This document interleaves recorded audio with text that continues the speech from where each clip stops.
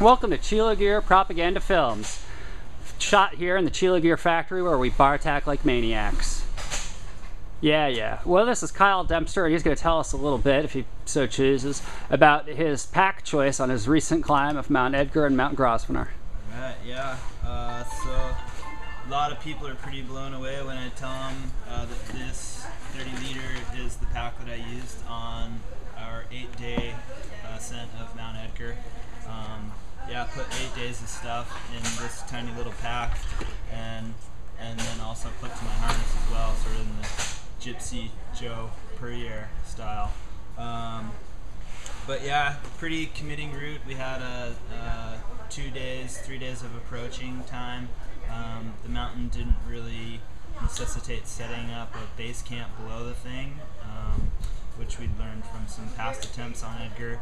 So Bruce and I just decided to pack up in the nearest town, pack our bags and put our harnesses on and just go for it. And from the point we started hiking on the road, we had 17,000 feet of terrain above us. That's almost like Pacific Northwest style. Almost, yeah. But it was also raining on those approaches. Yeah. Very north, yeah, definitely. So I don't have exactly what I put in there, but we are hanging out at Chilo, and yeah, pretty outdoorsy people here. So got some stuff we borrowed. Yeah, it did have a reactor stove with us. Some American get up and go fuel. I took a few Pro Bars, a few goos, but then I like to check out like the local food as well, shopping local. So had some spicy duck gizzard that I bought in Sichuan, China.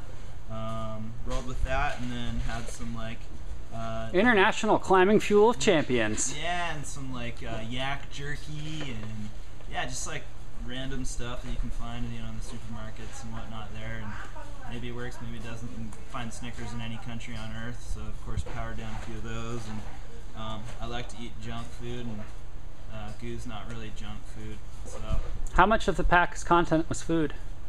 well, we brought 6 days of food and ended up taking 8. So Like half of the pack's volume?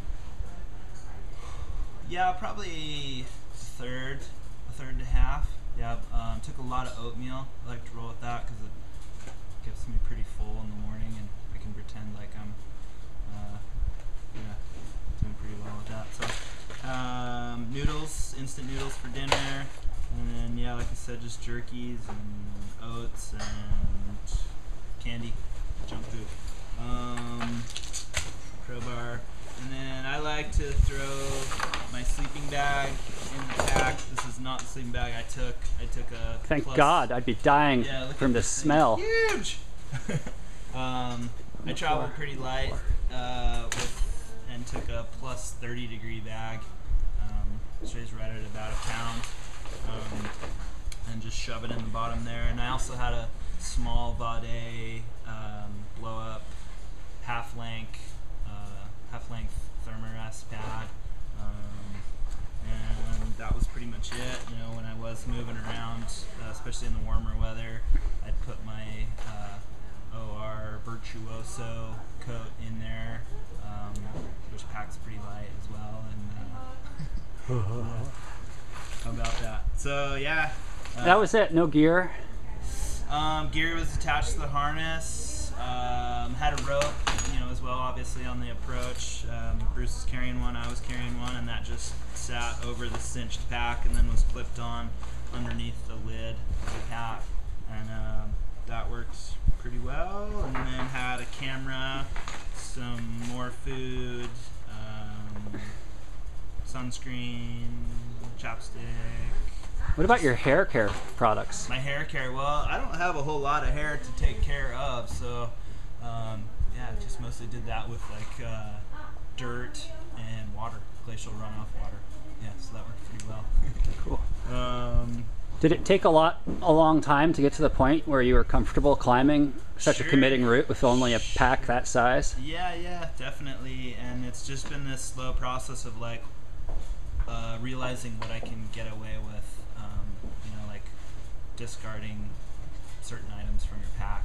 And I think that's something that you just learn through years of climbing, and stay tuned for the next CiloGear video installment for CiloGear propaganda films. But one quick question. Sure. Is there anything you take, like, I know Kelly Cortez takes a little bit of toothpaste with him for some strange reason. Is there anything you take like that on your big climbs? Certainly toothpaste. Yeah, you gotta be clean there, but it's nice to keep the teeth clean.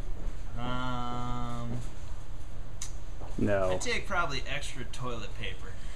Extra toilet paper. Well, you heard it from here. CiloGear propaganda films. Bring extra toilet paper. That spicy duck gizzard can kind of get to you sometimes. Thanks a lot, Kyle. Thank you.